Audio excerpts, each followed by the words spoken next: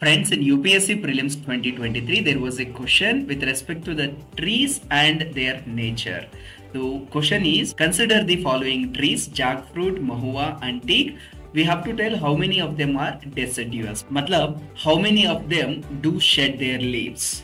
See, jackfruit is a evergreen tree. It never sheds completely its leaves. So the first one is not a deciduous.